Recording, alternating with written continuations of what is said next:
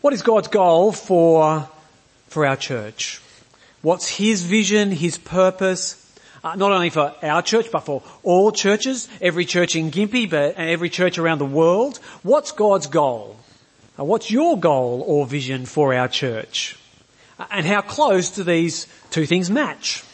At the end of 2 Thessalonians, we hear God's goal for his church. God's goal is for peace and grace to continue within his people. So have a look at verse 16, 2 Thessalonians 3:16.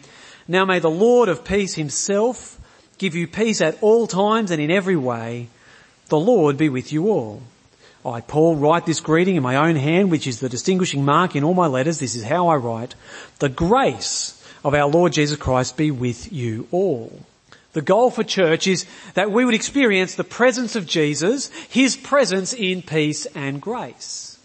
In the context of this letter, it's both grace from God and the peace we now have with him through the cross of Jesus, sins forgiven, enemies reconciled. But it's also a community where we have peace with one another and we grow in grace-filled and grace-shaped lives. Grace and peace starts this letter. Chapter 1, verse 2. The letter starts and it ends with peace and grace because that's God's goal for this brand new church in Thessalonica.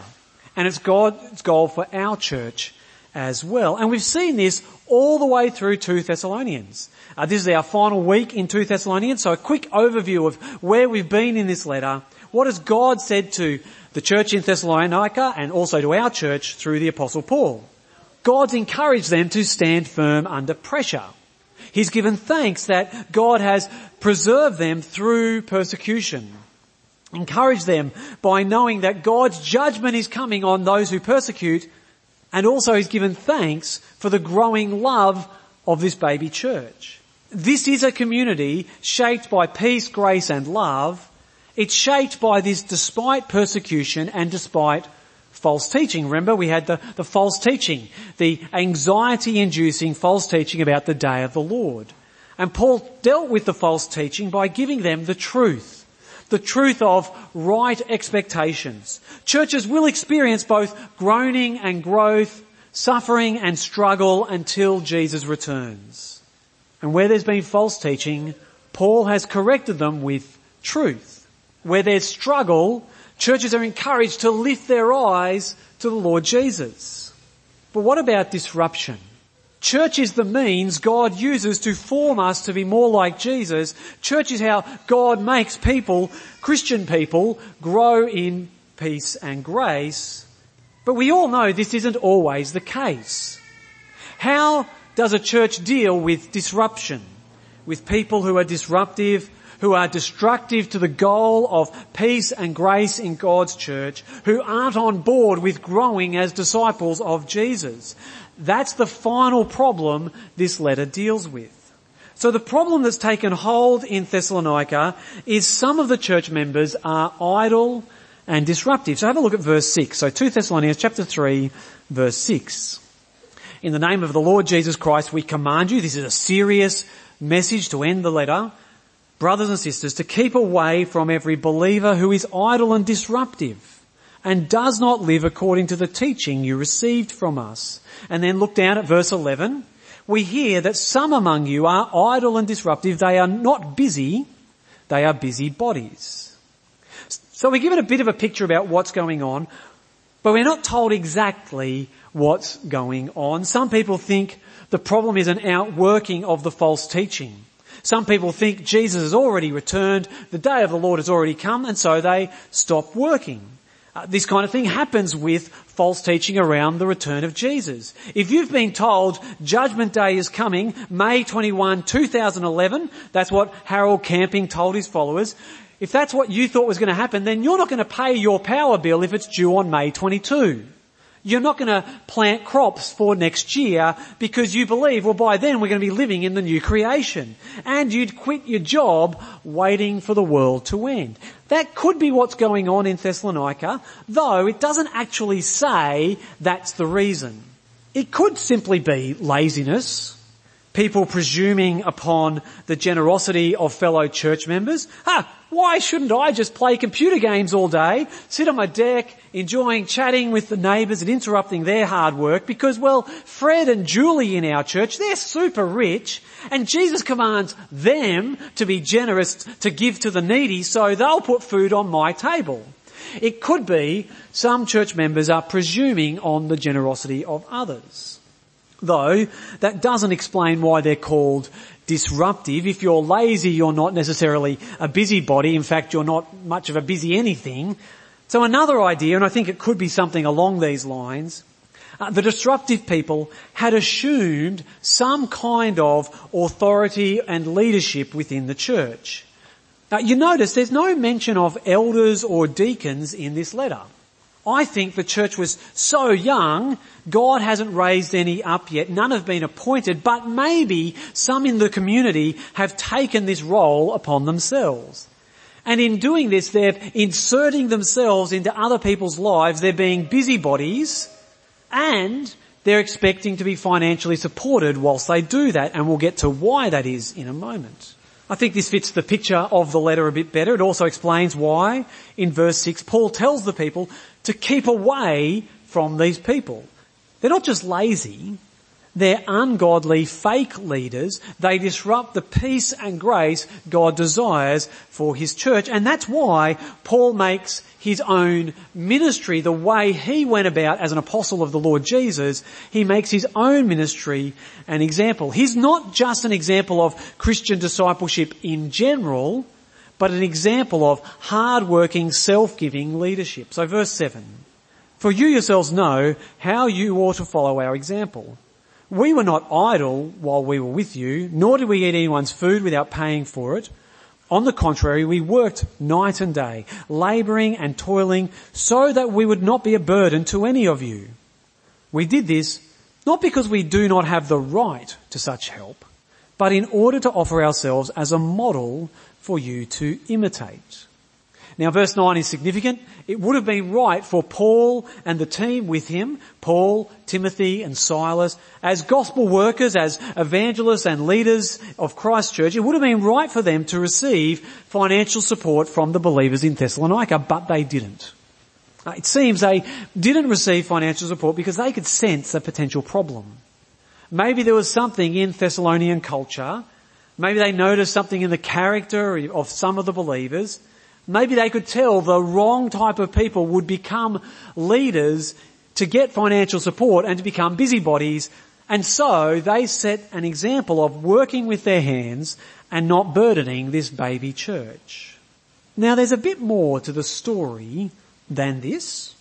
We know from the letter to the Philippian church, Paul, Timothy and Silas received financial support from Philippi whilst they were in Thessalonica. In Philippians 4 it says, "Moreover, as you Philippians know, in the early days of your acquaintance with the gospel, when I set out from Macedonia, not one church shared with me in the matter of giving and receiving, except you only, for even when I was in Thessalonica, you sent me aid more than once when I was in need." This is a normal part of life in Christ. Churches partner together in the work of the gospel. It's normal for leaders and preachers to receive financial partnership. As Paul teaches in 1 Corinthians, in the same way the Lord has commanded that those who preach the gospel should receive their living from the gospel. That's the normal Christian practice. But maybe for cultural reasons, maybe due to certain personalities, Paul did not receive any financial support from the Thessalonian church in these early days. The mission team laboured day and night. The Philippians also sent some money down to help them out. And so the mission team were not an example of being disruptive. In fact, they were the opposite. They weren't busybodies. They were busy proclaiming Christ and working with their hands. Their lives are examples of what kind of people we need, what kind of men we need in Christian leadership. They're also an example of Christian discipleship, of living out the peace and grace we have in the Lord Jesus. Now that's the particularities. I think though we want to take this as our main point. This is the bit we need to hear. How does God work to change people? To form believers into the likeness of Jesus? Paul just could have said, oi, this is how we live. No, but he doesn't do that. He says, look at my example. God changes us by providing examples, people to imitate. What is God's goal for the church? Church is the community where discipleship happens. And a significant way it happens is through examples. Church is a place where older believers, men and women who've walked with Jesus for many years, they provide an example for us who are younger in the faith. Feels like I'm banging this drum a lot at the moment, but in our current context, we need to hear this. If you get on YouTube, there's lots of rubbish, but you can also listen to heaps of preachers that are much better than me. If you get onto Spotify, you can listen to your favourite hymns and songs of praise sung by some of the most talented singers and choirs. If what you're looking for in church is a lecture and a concert, you're better off sitting at home watching your phone. But if God's goal in the church is transformed lives, if it's living and continuing in the peace and grace of Christ, you cannot get that from the internet. God uses lived examples of godliness to shape and form us. Men and women older in the faith, showing us how to keep taking the next step with Jesus. Men and women younger in the faith, reminding us of the joy and passion that comes when you have that first experience of the freedom of the forgiveness of sin brings. Brothers and sisters, we need the church. I need church. Because one of the ways God changes us and grows us in Christian maturity is through the examples of one another. God also changes us through teaching. That's why we gather to hear God's word, through hearing what we need to hear when we need to hear it. Verse 10, for even when we were with you, we gave you this rule. The one who is unwilling to work shall not eat. We hear that some among you are idle and disruptive. They are not busy, they are busybodies. Such people we command and urge in the Lord Jesus Christ to settle down and earn the food they eat. And as for you, brothers and sisters, never tire of doing what is good. Very briefly, the content of Paul's teaching, verse 10, the one who is unwilling to work shall not eat. The word unwilling is very important in this sentence. Those who love money love to twist this rule. They love to misquote this verse. They'll say, if you don't work, you don't eat. But that's not what it says, is it? It's about those who are unwilling. This rule doesn't contradict everything else the Bible says about caring for the poor. Acts chapter 6, the church in Jerusalem put food on the table for loads of widows. It was a big job. It took at least 7 people to administer the daily food distribution. Those widows couldn't work, but they did eat. The Bible doesn't teach if you don't work, you don't eat. No, the Bible teaches generous love of neighbour. Christians are commanded, Romans 12:13, share with the Lord's people who are in need. Practice hospitality. Hospitality is not throwing dinner parties. It's loving strangers, generously caring for those in need. And Paul's rule that he taught in Thessalonica, if you're not willing to work, you won't eat, doesn't contradict this in the slightest. So hear this clearly. If you're unable to work and put food on the table and a roof over your head, if you're unable to do that due to ill health, physical or mental health, or if you can't work due to age or frailty, this rule is not talking about you. It's about those who are unwilling. If you'd love to work but you can't even get an interview, you can't get a job or you can't get enough shifts, this rule is not talking about you. Romans 12:13, the church is called to share with those in need. And isn't it lovely also that not just the church but our community as a whole does this through various government arranged programs. But it's also a first call upon us as God's church. Unemployment and health issues aren't what's going on in Thessalonica. The problem is idle and disruptive people. This passage is about the character of the church, growing as a church into the likeness of Christ, being more and more like Jesus. And so then, what do we do as a church with those whose behaviour is disruptive and destructive to the people of God? They're unwilling to do anything useful. They're just being busybodies. They're unwilling to participate in the life of the church family. They're able to do it, but they won't. Well then, the church must not enable disruptive and destructive behaviour. God's concerned with forming and growing disciples. This passage is about the character of the church, about being a community where people care and contribute rather than being disruptive. So what do you do then as a church when someone won't listen to the Bible's teaching? What do we do if someone doesn't follow the example set by more mature Christians in the church? How do we respond to disruptive people? Well, Paul says there's firm action the church must take with disruptive people, those whose behaviour is destructive to spiritual formation. We heard it already at the start of the section. Verse 6 says, "Keep away from every believer who is idle and disruptive." And this part of the letter finishes by expanding on what this means. Verse 14, "Take special note of anyone who does not obey our instruction in this letter. Do not associate with them in order that they may feel ashamed. Yet do not regard them as an enemy, but warn them as you would a fellow believer." As we read these verses, I reckon some of us are a little bit anxious. Maybe we're anxious because we've seen a church where discipline has been harsh, which has been destructive, not redemptive, where it's been unjust, even abusive. Or maybe you've been disappointed or hurt because elders have been reluctant to call people to account. Disruptive and destructive behaviour has been allowed to go unchecked, and that's caused enormous damage. We need to acknowledge our experience as we hear what God says. And what God says, there's a bit of tension, did you notice in this passage? On one hand, we're told, keep away from certain people, don't associate with them.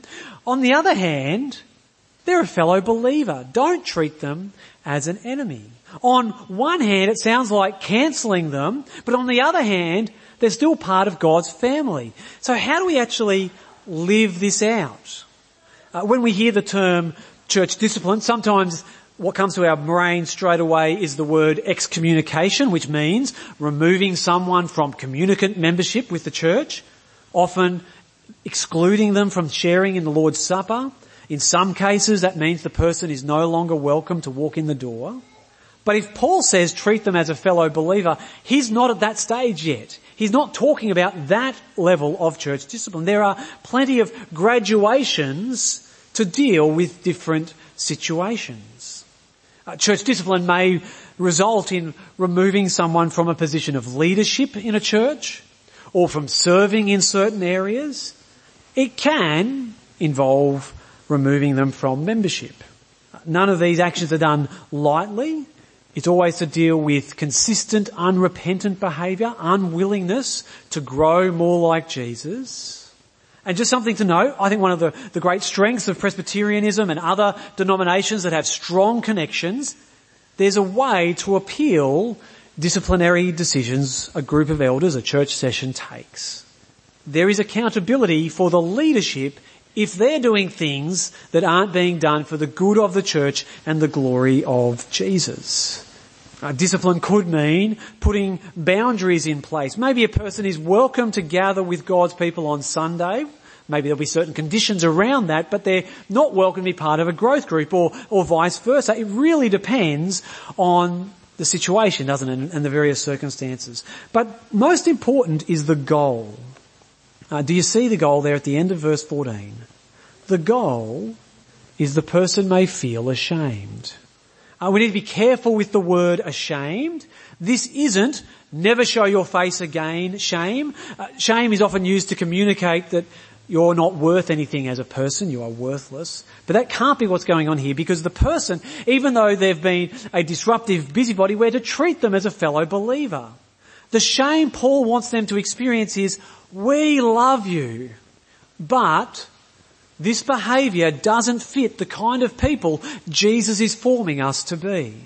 I recently came across this kind of idea in a book by Michael Hendricks. He talks about healthy correction or healthy shame, where we love each other enough in the church to have a conversation, to say, I love you, we love you, you're a precious part of God's family, but when you spoke about Lucy behind her back, that is not who we are as God's family. We don't slander.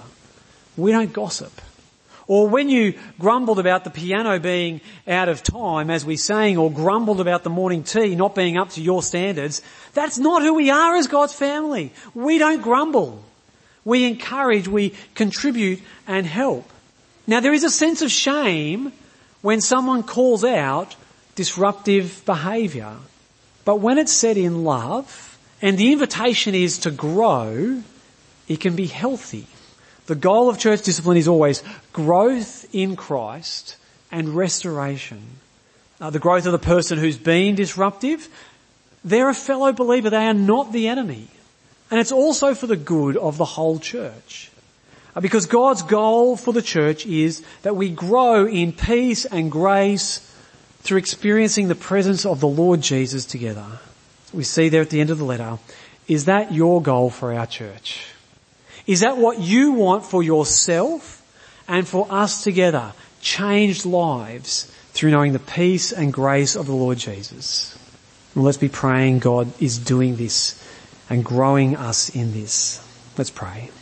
Our Father, we thank you that you are working in us to change us, to make us more like Jesus, to grow us in the peace and grace that comes from the presence of Jesus. We acknowledge we fall short of your glory. At times we have been idle and disruptive. By our immaturity, we've worked against what you're doing in the church. We've done that in ways that have been directly disruptive, but also in our passivity, being unwilling to have the hard conversations with brothers and sisters.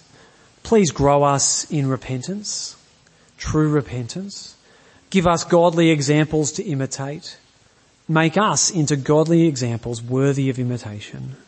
We ask you would make us a church community where by the Spirit, together we are growing more like Jesus. May we know peace and grace from his Spirit. For his glory we ask. Amen.